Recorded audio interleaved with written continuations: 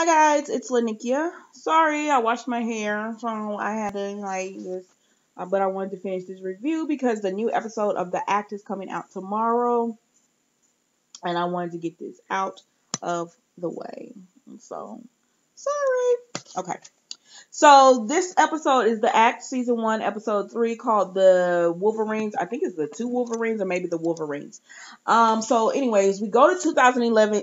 This is where we are, and it's with Dee Dee having a GoFundMe. So it opens up with Dee Dee having this GoFundMe for Gypsy, where she's getting all this money and she's thanking people and like, oh, well, Gypsy Rose, thanks you so much. So she's completely using the I just threw my notes to the side. So she's completely using the fact that of Gypsy fake illness that she set up to get money out of people. And then we see that she gets letters with people sending money, men, women from all over, and she calls it the nest egg fund.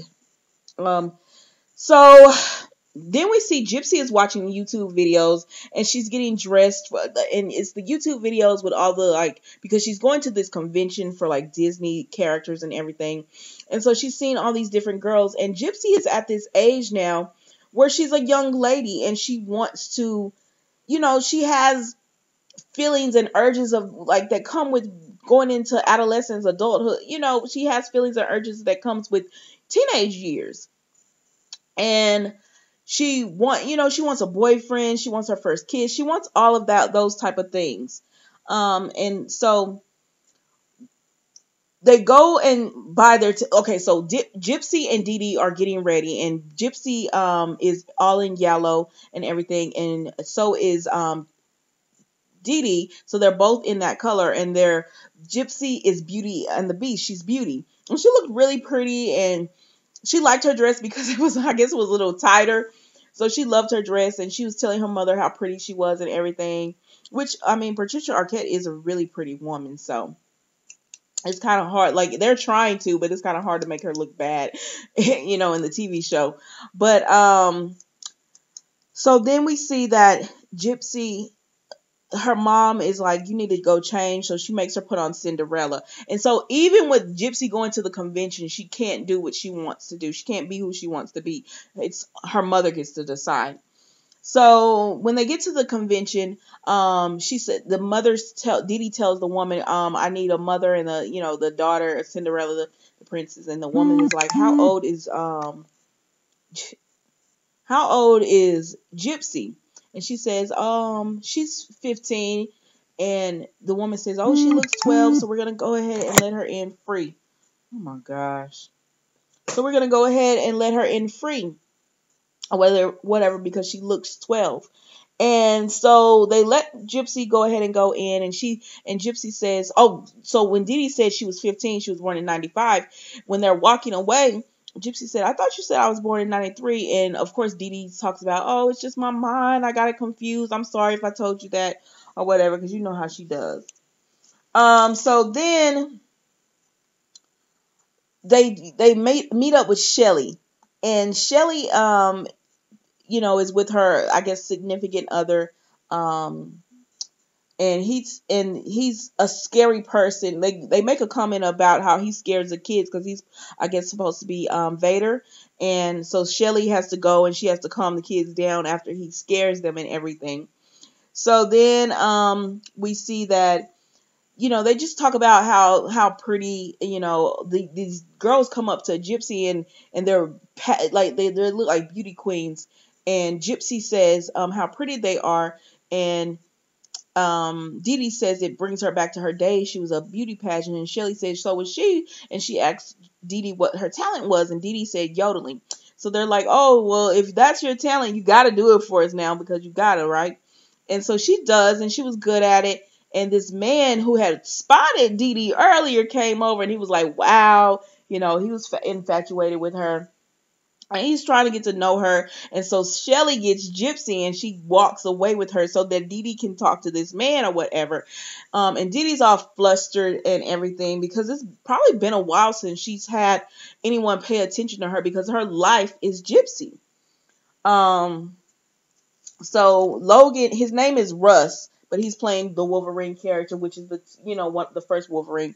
So they talk for a little bit and everything, and he just tells her about getting to know her, and who he keeps asking her, like, who's gonna take care of you though? Like, I know you're doing all this for Gypsy, but who's taking care of you and making sure you're okay and everything? And Dee Dee becomes flustered, and she tells him excuse me, and then she goes over to Shelly, and she tells her, I'm taking Gypsy to the bathroom. Like, she won't even let Gypsy stay by herself.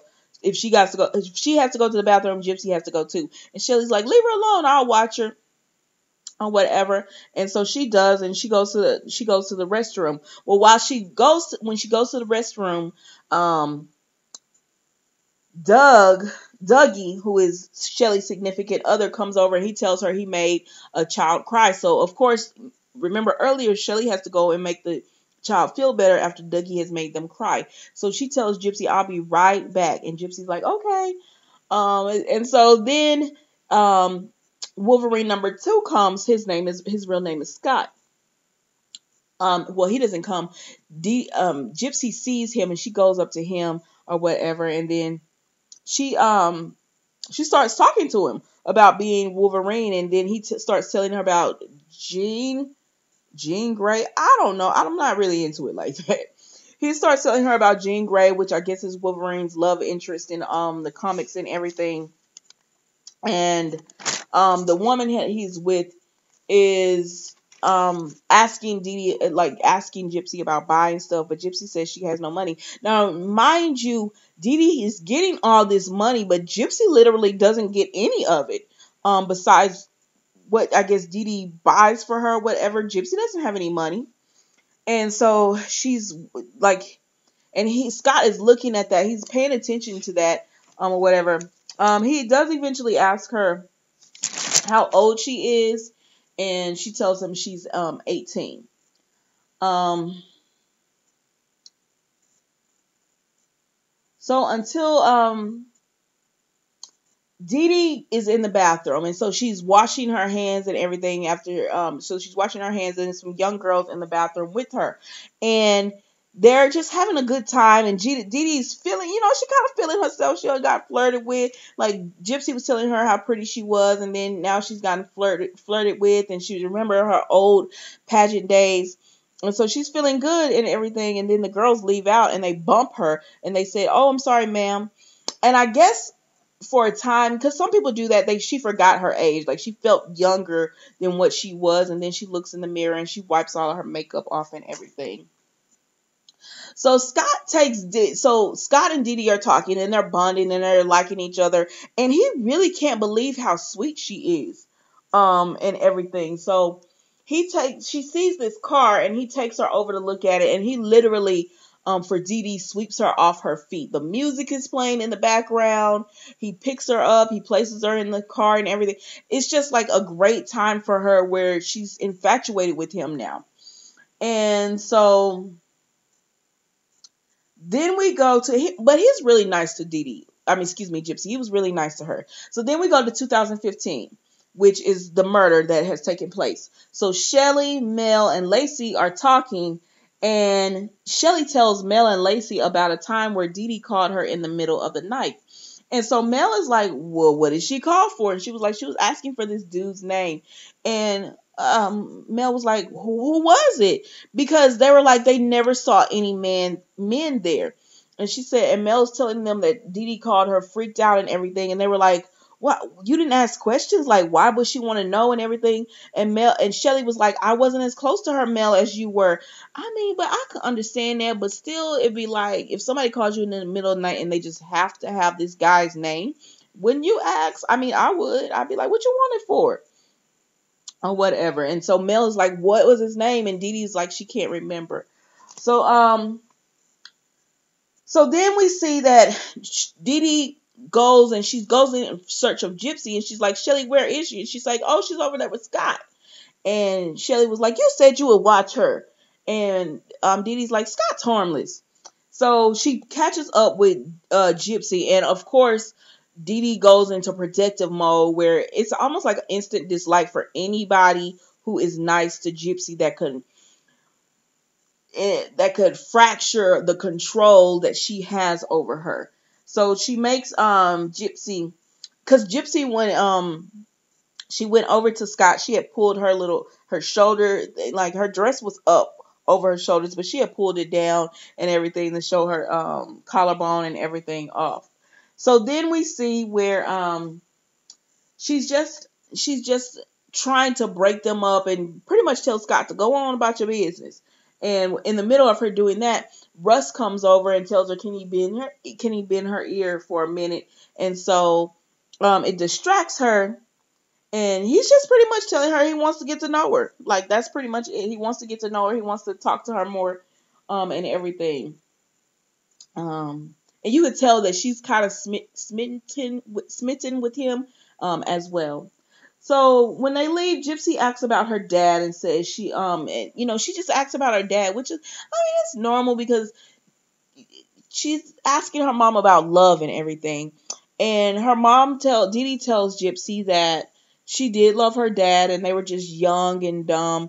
And she was like, love's not dumb or whatever, but people can be. And she makes it seem to Dee Dee that I had a choice between loving your father or loving you, and I chose you. And it almost like I chose you and he didn't. He didn't choose to be with us, because she tells Dee Dee that it wasn't her choice to not be with her father, that maybe he just left her. And she said, well, maybe it was my choice, because I chose you instead of being with him. So more guilt to me. It felt like more guilt. And of course, Gypsy is like, I love you and everything. And to me, it's just more control to have over Gypsy. Now, so Gypsy, in the middle of the night, she's looking up Wolverine, because earlier he asked her how could he get in contact with her. Did she have a Facebook? And she said her and her mom. And he was like, you're 18 years old and you have your own Facebook? And she was like, no, I guess not. So now she's making her own Facebook so that she can be able to contact Wolverine. So then we see Gypsy goes into her mom's wallet and she gets some money out of the nest egg. She gets a few 20s. And then also when she's making her she does that, but also when she's making her Facebook, she looks, because you have to put your age on there. You don't have to put your real age, but some people do. So she looks and she wants to know her real age, so she goes into her mom's wallet and she sees that she was born in 91, not 95 like her mom said. So she realizes she's older than her mom is telling people, or even telling Gypsy that she is. So then Gypsy and Dee Dee are at a convenience store, and Dee Dee tells Gypsy, can you go ahead and buy me a sweet tea? So Gypsy is like, okay, lady. So she goes in and buys her a sweet tea and, the gas and everything. But, she has that extra money that she took out of the next egg. And with that money, she also buys a cell phone. Those cell phones they have hanging. So she also buys a cell phone as well. So the next thing we see is Russ calls Dee Dee. And he's just trying to get to know her better. And and she's like, how'd you get my number? And that's kind of like, she starts talking to him on the phone and everything. So Dee Dee and Scott she texts Scott, and then they start having this like flirtatious thing over the phone. And they're doing this for a month. Like, how when you text somebody and you just kind of flirt back and forth over the phone or whatever. So that's what they're doing. And they're like, you could tell that he ain't no good, and probably, but he likes her for some reason. I guess because she's so innocent. And I was kind of like, how old is Scott? Because he's looking way older than Dee Dee. But so they have like their anniversary, and she gives him her address, like if he wants to send her a present or take her away from all of it. And the whole thing running through this whole course of the TV show, this episode was pretty much her wanting to be taken away from everything, as far as being with her mom. So then we see Scott sends Dee Dee was in the back or something, and Gypsy looks outside and she sees a delivery truck, so she runs outside and she meets the man halfway, and Scott has sent her a present, which was a red wig. Now the wig is important because earlier in the episode, well, of course, Jean Grey wears, is it Jean Grey? She has red hair, but early in her episode, that was one of the gifts prizes that Gypsy could not afford, and Scott saw that. And plus, they had this whole Wolverine. I don't know. They got that thing going on. So then we see that Russ calls Dee Dee again, and he tells her about he wants, because he has a son that passed away. So we learned that about Russ, the man who's interested in Dee Dee. He had a son that passed away, and his son was really sick. He said in the end he was in a wheelchair as well. So he understands that Dee Dee wants to spend all this time with Gypsy and taking care of her, but he's trying to tell her, but you need to take care of yourself too. You need to have a life as well. And so he wants to come over and do like yard work, manly work for her, and everything. That's what he says. And she was kind of into it until he tells her, I can help with Dee Dee, and she says no and gets off the phone, and that's the end of Russ, because she can't let him help with Dee Dee. Then he'll find out Dee Dee isn't really sick. Plus, I can't believe she was even entertaining him, because you're lying about Dee Dee. But I don't even know if I truly believe in this series that she believes that Gypsy is really this sick. I might have got the name too, but that Dee Dee believes Gypsy is really this sick. That's what I believe. But a part of her knows, because she can't let him, even though it means giving up on him and the relationship and anything like she could have for that. She's okay with giving that up because she loves the attention that taking care of Gypsy gets her, and the money and all of that. So she can't have nobody interfere. She can't have anyone interfere with that. So Lacey comes to visit Gypsy, and Gypsy lets her know about, she doesn't say Scott's name. And if you really listen to Gypsy, you think she's making this all up, because she said Lacey's like, she tells Lacey she met her Prince Charming and he swept her off her feet. And she's literally right about all of this, because he did sweep her off her feet. He picked her up on the first time they met, and for her, she did see him and went right after him. And she's like, we're gonna get married, because they've been texting and they talk about, she's asked him, did he want to get married and all that kind of stuff, and he's told her yes. So she does think he's her Prince Charming and he's gonna take her away. And she told him she wanted a white wedding and all of that kind of stuff. So Lacey just is like, it's like she's pacifying Gypsy by like, okay, yeah, or whatever. So Gypsy texts Scott, and he tells her he has a rough night. He's in the ER and everything, and his phone is about to die. So Gypsy goes online, and she finds a cab company, and she goes to the hospital. She wears her red wig. And she goes into the hospital, and her doctor from last week, he doesn't recognize her because she looks like she's walking. So, of course, she's completely different. So she goes to the hospital. She finds Scott, and he is flabbergasted. He's just like, you're walking. And she's like, I can walk, but you have to pretend. But I can actually walk, but don't tell anyone, and you have to pretend. And he's like, she's like, oh, you poor baby. Did they give you any meds? And he's like, no, because I've been drinking. And she was like, you don't tell them the truth. Because that's what Gypsy's learned, that you don't tell the doctors the truth. And it was just a mess. Like, all of that kind of stuff is just a mess what they have going on. But he's just, I don't know why he's not more like, what's going on? But I guess, one, he's drunk, he's in pain, and he's just so shocked at how she looks. And he likes the way she looks and everything. Plus, he thinks she's 18. So she gets him and she goes home with him and everything. And at this point, we go to Dee Dee, and Dee Dee has found the note that Gypsy wrote to her, telling her that she's left home, that she's going to be with Scott. She's going to have a family with him, and she's pretty much done with the whole charade and everything. Side your 19-year-old daughter, and that lets Dee Dee know Gypsy realizes that Dee Dee's been lying, and she knows how old she is. So then Dee Dee gets in a panic, and she calls Shelly. demanding to know, like, think Shelly, what's his name? So she finds his name, and as Scott and Gypsy are at the house and they're getting to know each other, and she's being so sweet to him.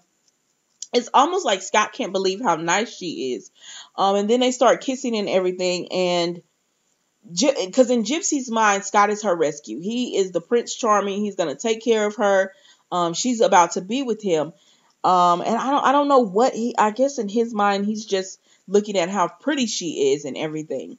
So then there's a knock at the door, and it's Dee Dee, and she's guilt tripping Gypsy into coming home. She tell her, "Oh, I know I know you're a big, you're not a baby anymore, but you got to do this the right way. Let Scott come to the house and he can see you.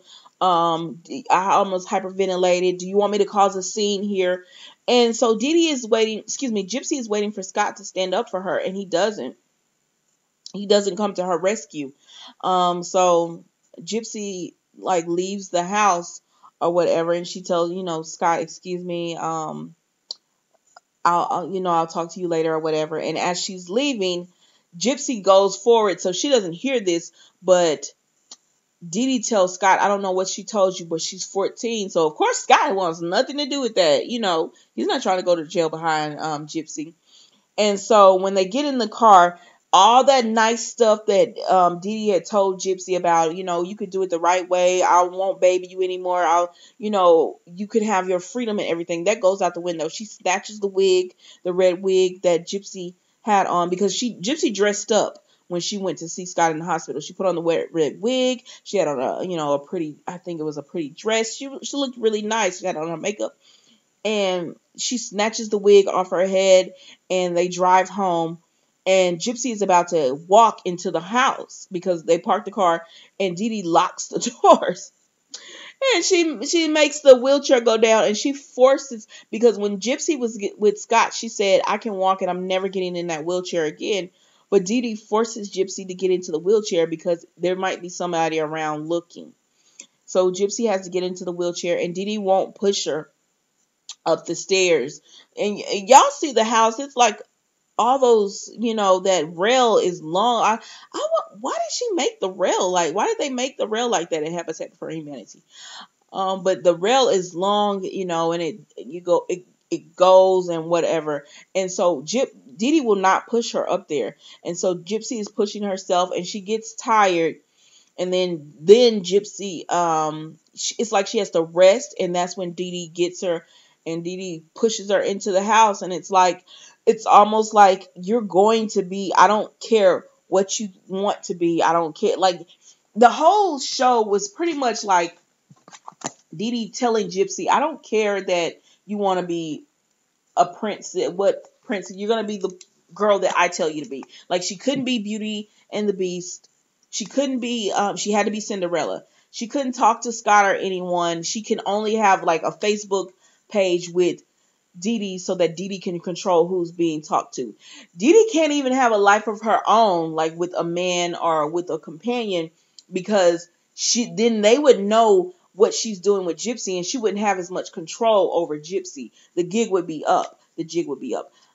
So Gypsy just doesn't have a life. Like, you thought you were going to be, because you're 19 and everything, you were going to be with get you a significant other, get you a friend. No, you're going to be the little girl that I tell you you're going to be.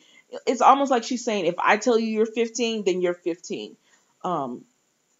Dee Dee is just so controlling over Gypsy. Now, I did read where Gypsy and her father's family were not really happy about Hulu doing this show, and I think that they might have a lawsuit against them, or they're thinking about doing one against them, I guess, because some of the events, because it's based on, so everything, it's just based on the events that happen, so everything, of course, is not true, and we already know that. Hulu makes it very clear. All we know, but the main part of the story, which is that Dee Dee was very controlling, and she had this illness where she had to get attention and to feel wanted and needed, and to get that adrenaline adrenaline rush that she needs, as far as having people just want to know about her, want to send her money, want to give awards to them, want to give them houses and everything. She gets a rush from that. So, and she pretends that Dee Dee is Gypsy is sick so she can go to the doctors and all that kind of stuff. We know that part is true. So even though like all this other stuff, they're just making it up as they go along. We know that there was probably no convention with Wolverine and all that kind of stuff. They're just making that up. But still, it's entertainment and it's just a TV show. So, but I can understand if they would be upset about that or whatever. But so that was the act. The new episode comes on tomorrow. I'm excited about that. So thanks, guys. I hope you enjoy the rest of your night. Have a great evening.